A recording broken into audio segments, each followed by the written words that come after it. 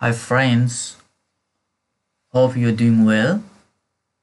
Today I will explain the basic principle of two main weapons of Pytest framework. They are the fixtures and hooks. These are the two main things which is making Pytest able to do this awesome task. So why I'm creating this video is because I have seen many online resources where people used to show a solution to address a particular problem with Pytest framework. Like the problem is how can we access command line option by Pytest framework? Well, I'm going to execute test execution when I am going to execute test using Pytest framework.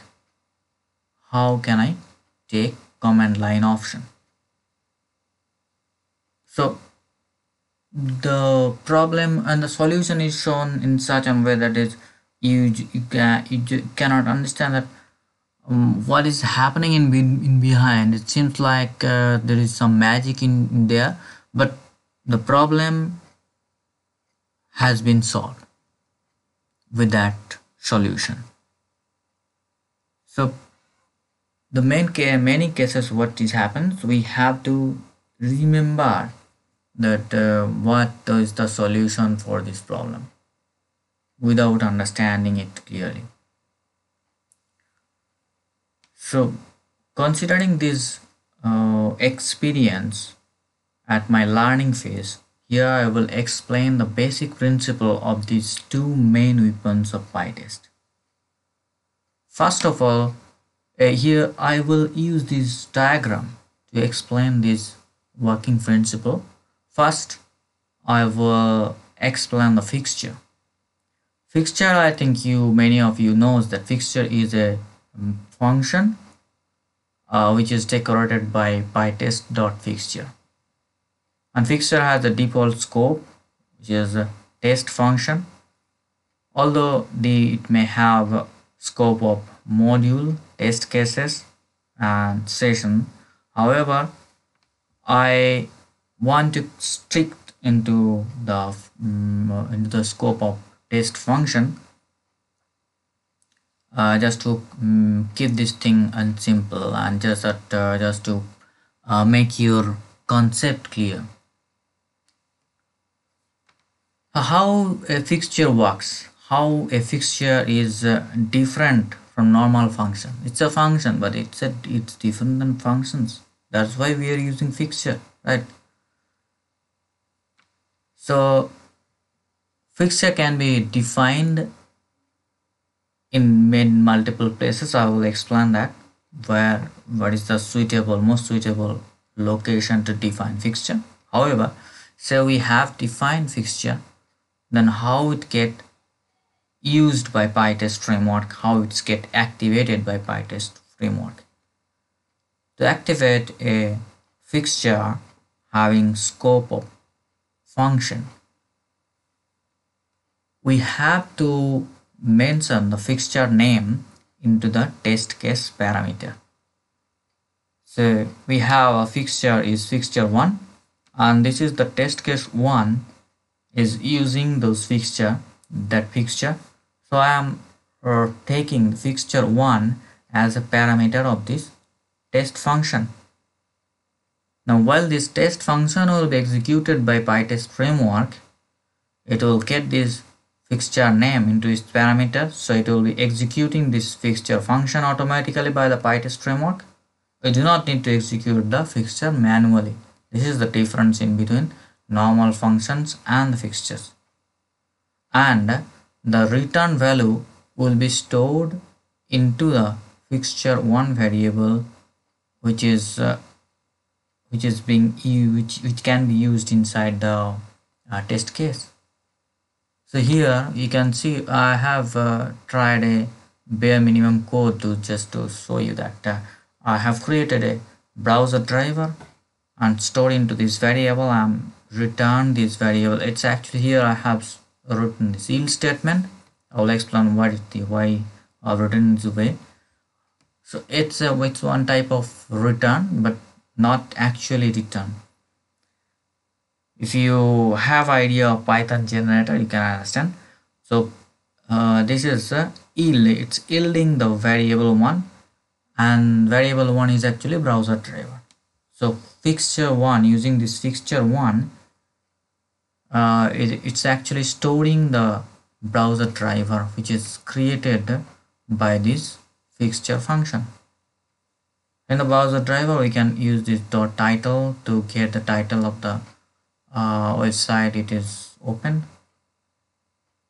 For the fixture one, it's as you know, it's string driver, so we get the get function, and I executed the assert statement. So here fixture can be activated using the fixture name as a parameter of test case. And here, to explain this yield statement, fixture may have two portions. The statements written above the yield statement, including the yield statement, are executed before the execution of the test. Okay, and the test and the statements which is written after the yield statement will be executed after the execution of the test case. As the scope of the fixture, I am using its function, so the statement I was just explaining it's correct, because the upper portion will be executed just before the test case execution and after the execution. In case of other scope, then it may be say it is a module level scope. In that case, the fixture will be executed before the execution of any test cases inside that module. So I'm not going to explain that part here, but I think you have some idea that how fixture works and where fixture can be defined. Fixture can be defined inside test class, inside test module. Here I am working with a test module, so I am going to write like, if this is a test module, this is a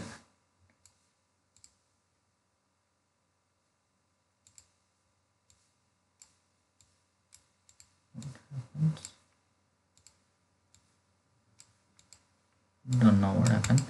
So if this is a test module, in that case, and the test case is inside the test module, if I define a fixture inside the test module, that test module can be accessed by all the test case inside the same module, right? However, if the scenario is like I have multiple modules having multiple test cases, and module 1, module 2 and module 3, and all the test case of all modules, or most of the test cases or few of the test cases of all the modules access a particular fixture, then the problem is, if I define the fixture into particular module, that fixture cannot be used by the test case which is located inside another modules.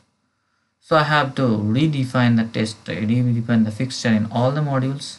That will force me to do duplicate coding. So to avoid that situation, we can write a fixture inside contest.py file, which is located at the parent directory of those module, okay, or parent package.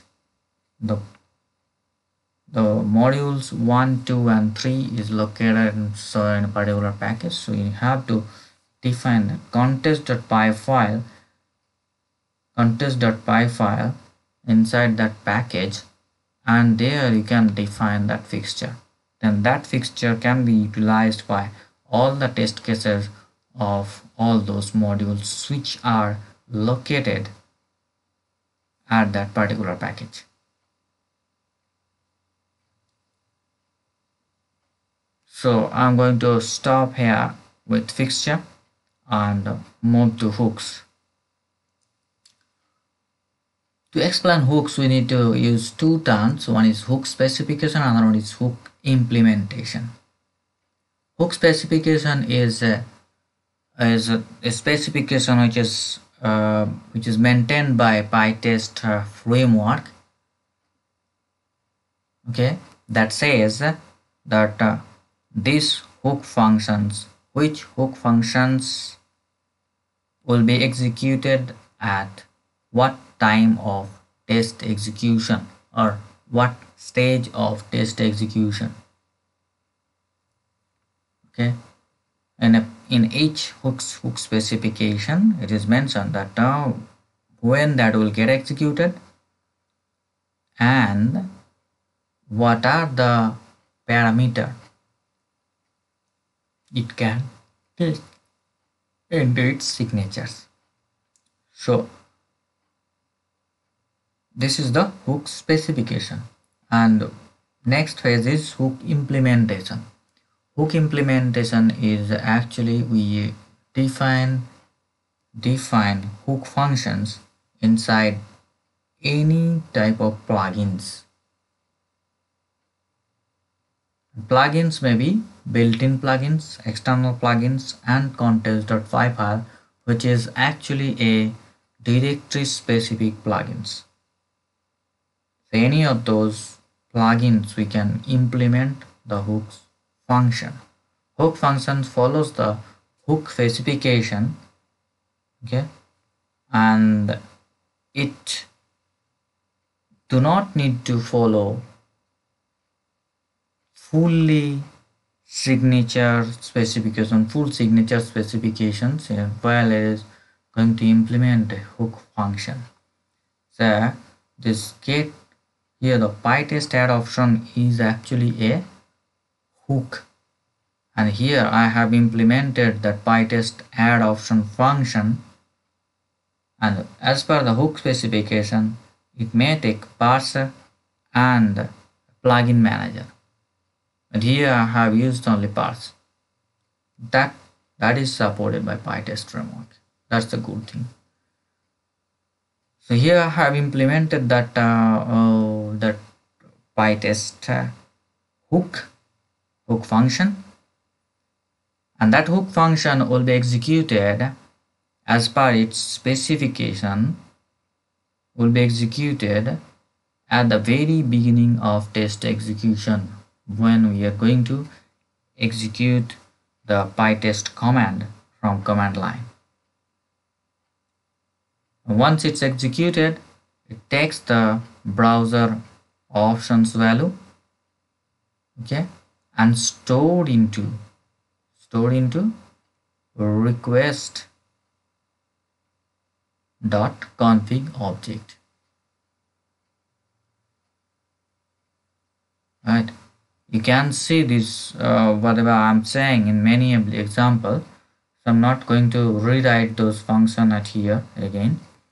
So this is the add option function, and in case of inside a contest.py file we used to write another fixture where we take a request as a parameter, and using the request.config get option we can get the option which is stored by Pytest add option, and that browser driver or browser type can be returned, or based on the browser type we can create a browser driver and we can yield that browser driver for to be used by the test case which is calling this fixture, right?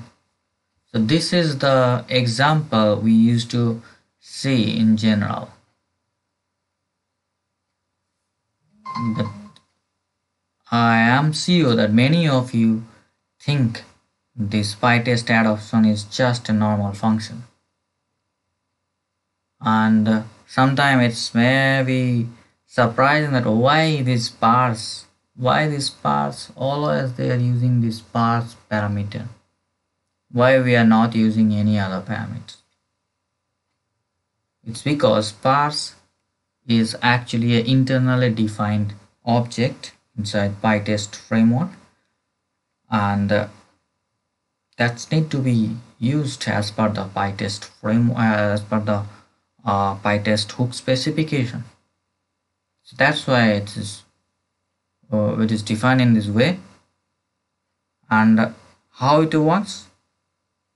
It works because Pytest framework has specifically mentioned that these hook functions will be executed at the very beginning while Pytest command is being executed from CLI.